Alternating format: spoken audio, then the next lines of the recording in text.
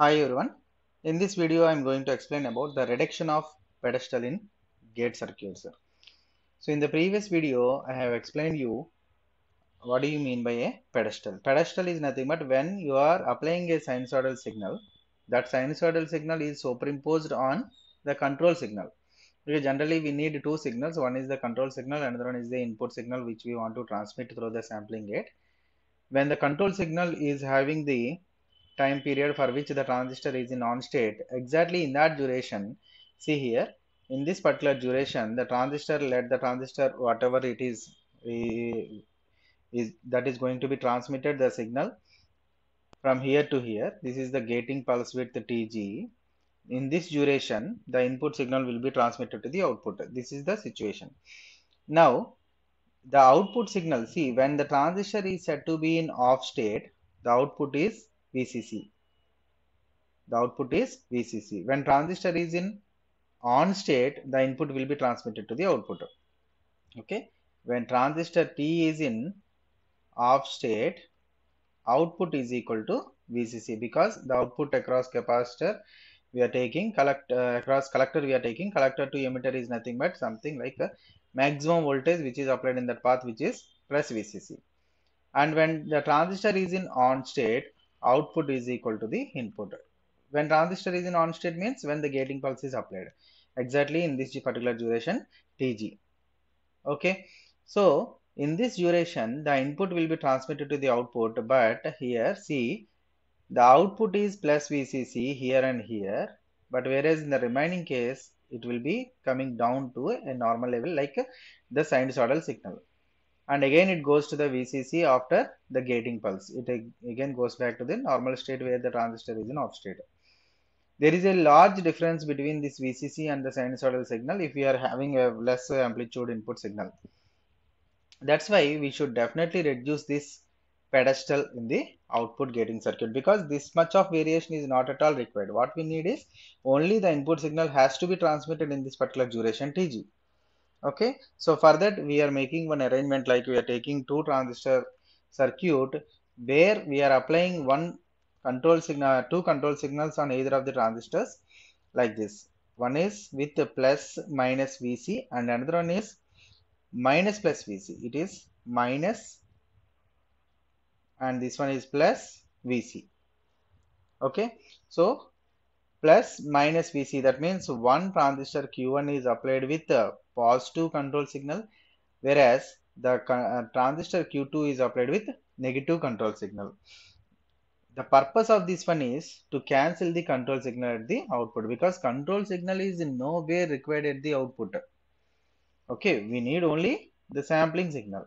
See, suppose the control signal is in positive peak, the control signal is in positive peak, then the input transistor input of this base of the transistor Q1 is in positive signal, so that Q1 is in on state.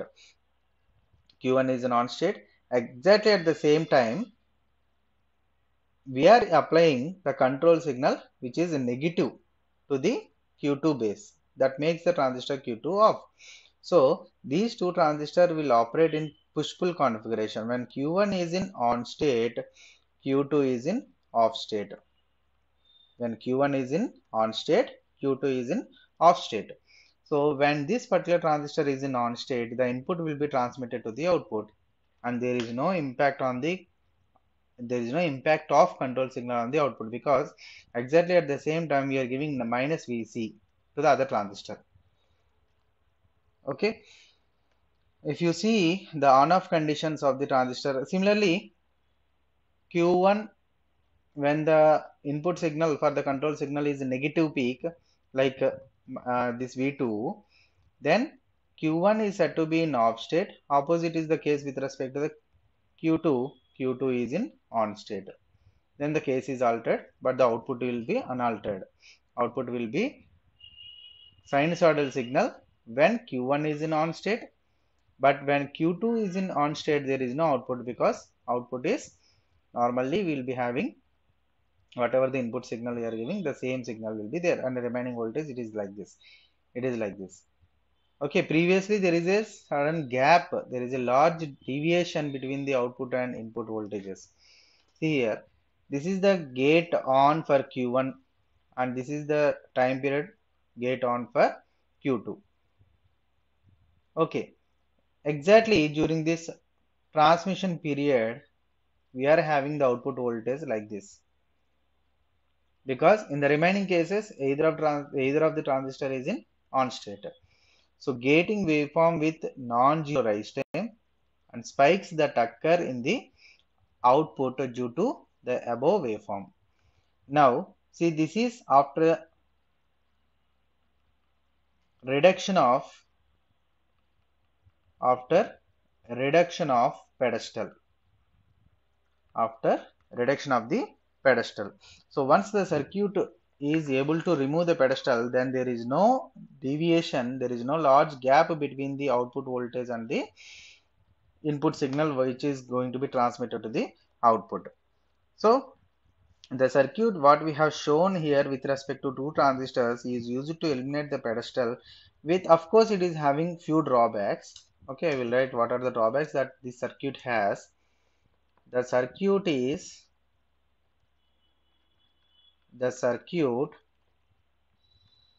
eliminates the pedestal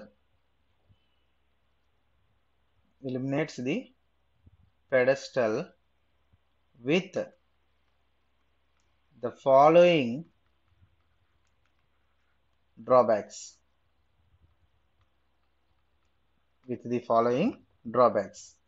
One is, if the gating waveforms have definite rise and fall times.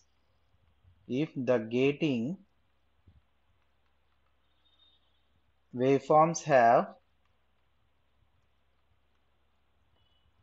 definite rise and fall times.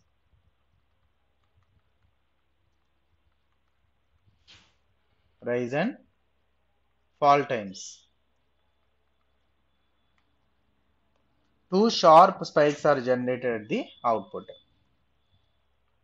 Two sharp spikes generated at the output. So what happens if the gating waveforms have definite rise and fall times?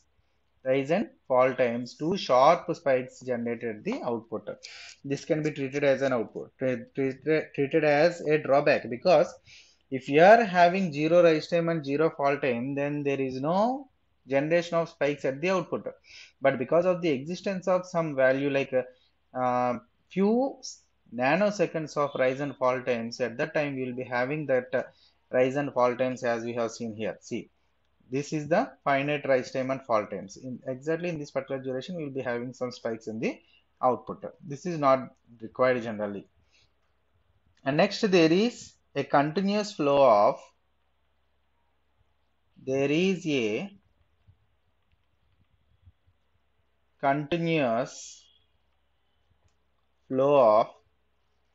current flow.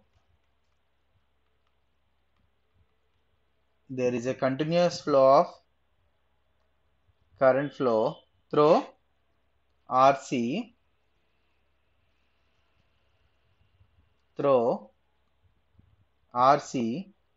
and it has to dissipate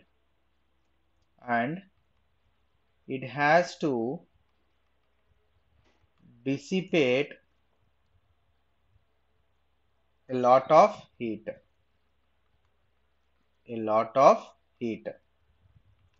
the previous video, I have given you the circuit diagram. Later it will be modified. There we have used one transistor circuit, and later we have used two transistors for making the transmission from input to the output with the gating pulse.